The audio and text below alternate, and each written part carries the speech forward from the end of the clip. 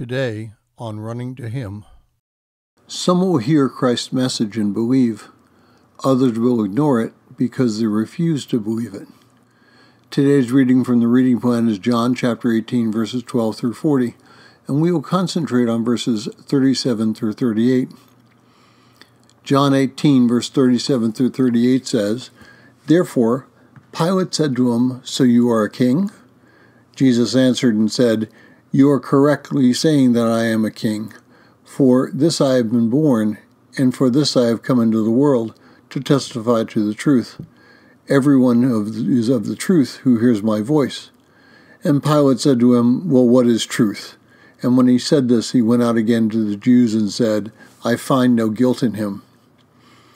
Now, the story of Pilate questioning Christ allows us to see several aspects of Christ's position and purpose. In answering Pilate's questions, he answers in a way that he is king, but his kingdom is not of this world. Taken alone, Christ's statement would mean that an earthly kingdom's theological position would be wrong. But is that what Christ is saying? Pilate is referencing the current situation. Jesus is standing before him, and he stopped Peter from fighting those coming in to take him captive.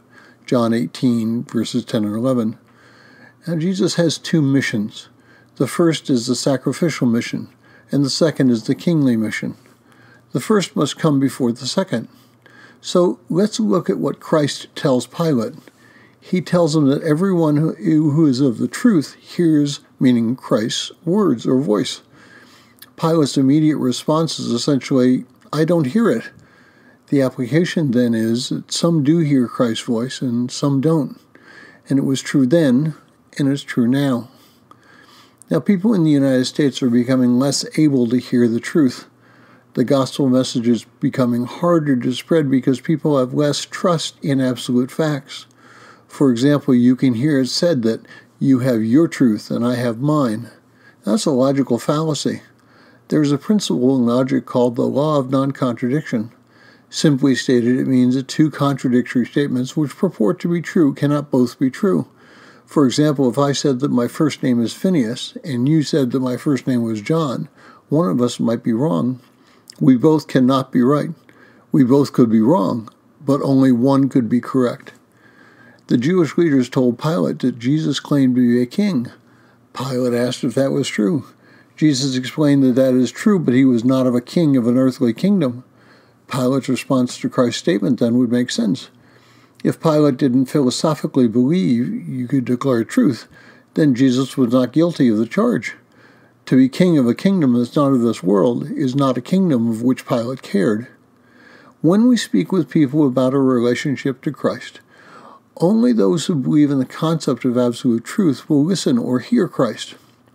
Those who suggest that truth is a relative concept will not believe or hear Christ because they don't believe in the idea of absolute truth. Thank you for listening. We pray that today's devotion was meaningful to you.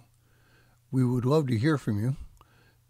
You can use either Facebook or YouTube to like, subscribe, share, and tell others about us. If you would like to contact us, you can reach me at phineasjacobus@runningtohim.net.